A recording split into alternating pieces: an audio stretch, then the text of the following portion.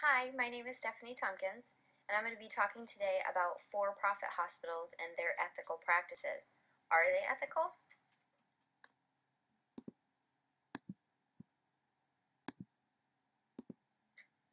Let's start with our two basic types of hospitals. There is your nonprofit and then your for-profit hospital. Your nonprofit is funded by tax money, donations, and revenue, and then your for-profit hospital is basically all funded by reimbursement from their services. And they can also receive donations, but it's mostly what they get for their service. So we have two different types of the same business.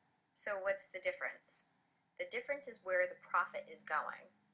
They both have to pay wages, maintenance, upkeep for their facilities, but the for-profit also has to pay taxes. They have to pay city, state, and federal government taxes.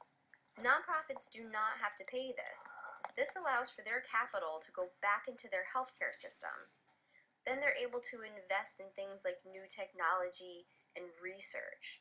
And now the nonprofits do not have shareholders like the for-profit hospitals do.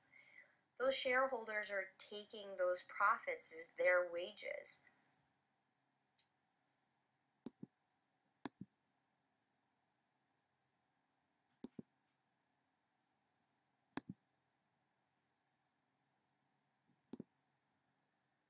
Let's talk about insurance reimbursement. Private insurers give higher reimbursement for services. Medicare and Medicaid have significant lower reimbursement rates. Now, for a for-profit hospital, Medicare and Medicaid, or people who don't even have healthcare coverage, they're not going to get the revenue that they need to then in turn give money back to their shareholders. So, for-profit hospitals can actually deny them service. Is this ethical? Who's to say? Or is it good business practice? Let's look at this slide. It doesn't show private insurers on this slide, but it does show Medicare payment rates and practice costs. The red line is the Medicare payment and the blue line is the practice cost. Just look at the difference between the two. There's a huge gap of what Medicare actually pays out and what it actually costs to treat patients. Now, for a for-profit hospital, there's a huge loss of revenue by treating these patients. For business practice, they're going to want to send these patients to other facilities.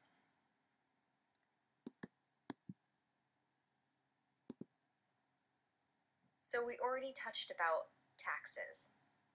For-profit hospitals have to pay taxes, city, state, and federal. Nonprofits do not, and they run on tax revenue. So when you have a non-emergent patient that is Medicare or Medicaid, or maybe does not have insurance, even with Obamacare, the Affordable Care Act, they can actually send that patient away. With your more emergent patients coming in through the emergency room, they have to be stabilized, but then they can send them out.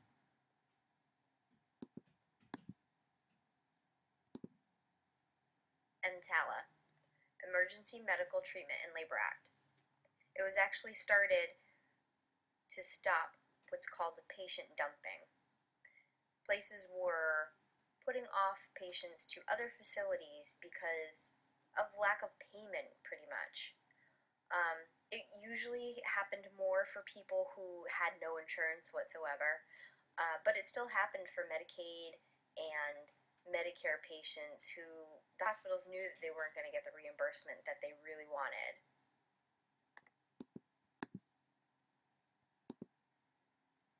So here's another issue with for-profit, non-profit hospitals. For-profit hospitals need to offer services that will get them the highest reimbursement. Things like cardiac catheterizations and cardiac surgery, hysterectomies, almost any outpatient procedure has a higher reimbursement. No. This is the issue, is that services like psychiatric services don't have a high reimbursement, and a lot of times these patients are not privately insured.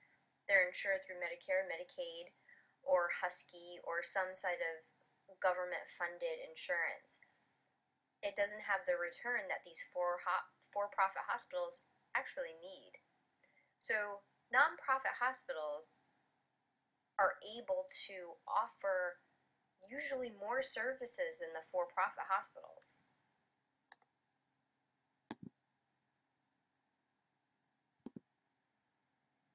For-profit hospitals rely on reimbursement to make their decisions on how they provide care.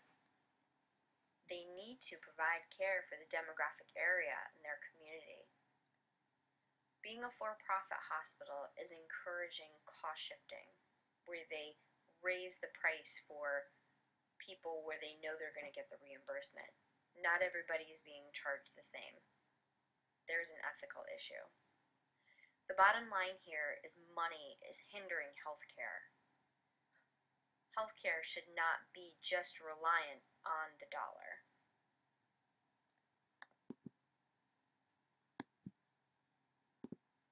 So what do we do with the for-profit and nonprofit hospitals?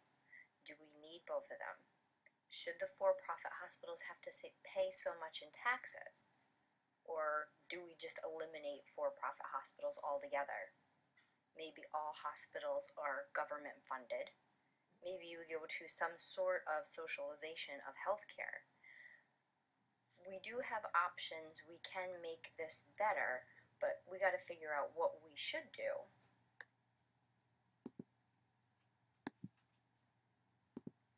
So after looking at all this information, for-profits, are they unethical? So they're made to run more like a business than a nonprofit. They have tax money going out, they have to pay money to shareholders, and they have to keep their business afloat. They have to do these practices to maintain their business. So if you look at a nonprofit, they don't have to worry about a lot of these things that for-profits do. Now there's laws and regulations to keep these for-profits in their ethical spectrum, but I ask, would we need these laws in place if for-profits didn't exist? Getting rid of a for-profit could eliminate some of the questionable ethical practices that are going on in healthcare today.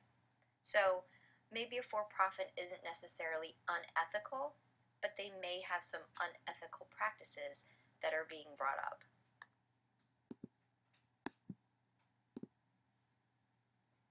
I want to thank you for listening to the information that I had to provide for you. Healthcare is an ever-changing field, and it will remain that way. We don't know what's going to happen. But I wanted to include some people that I work with. On the left-hand side, Dr. Todd Blue, he's an interventional radiologist.